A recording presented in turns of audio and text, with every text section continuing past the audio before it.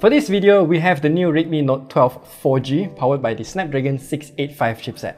I'm being very specific with the name here because there exists another 5G variant and another Redmi Note 12 5G for the China market. They are all different from each other and they are very confusing. But with the price of $799 locally here, is the Redmi Note 12 4G continuing the tradition of being a good budget phone? Let's find out. We'll start off as usual with the design, and I mean it's nothing special really. Nothing caught my eye in particular except for the color. This is closer to being a turquoise color and the matte finish diffuses the light to make it look even nicer. However, it does catch a lot of fingerprints for whatever reason. Now we do have a total of 3 cameras here, but only 2 of them can be used to take pictures.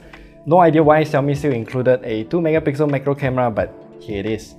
The main camera takes good looking pictures overall, I would say, though the white balance is a bit hit and miss because in certain scenes like this, the white balance is just off.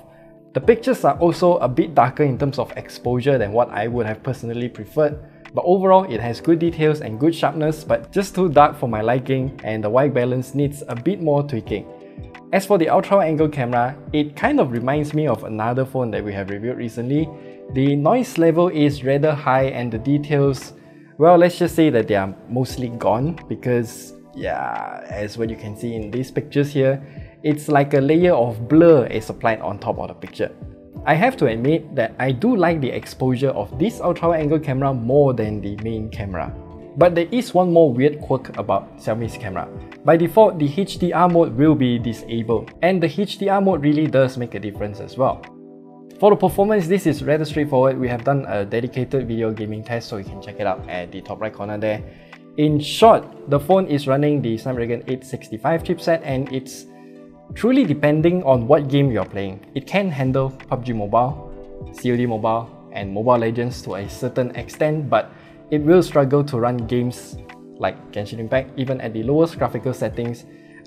We can see that it consistently dips below 30 FPS and I just don't think that you have a good time playing the game using this phone.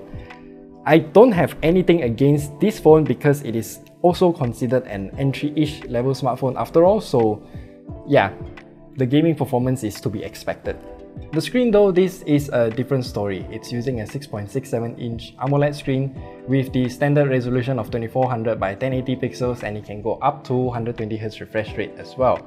I do have to highlight that Xiaomi by default selects 60Hz maximum out of the box, so you have to head into the settings menu to change it to 120Hz yourself.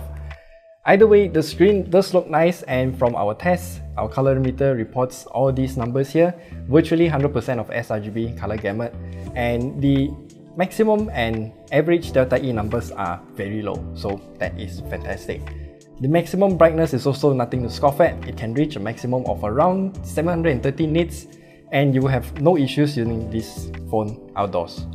The battery life is also very simple here. We do have a 5000 mAh battery. With that Snapdragon 685 chipset, we can get about 12.5 hours in our standardized test, but I do expect it to last a little bit longer, but this is fine. This phone also comes with a 33-watt charger inside the box and it can charge from 15% to completion in slightly less than an hour. That is actually faster than what I expected. The temperature only reaches 39 degrees Celsius maximum and that is very safe. Actually, this phone also supports 25 watts of fast charging via USB PD and we use our Ugreen Gun charger like usual, and this phone can reach from 15% to completion in about the same time, slightly less than an hour, and the temperature is also capped at 39 degrees Celsius maximum. That is good news because we don't have to bring Xiaomi's proprietary charger and cable to get the same charging speed.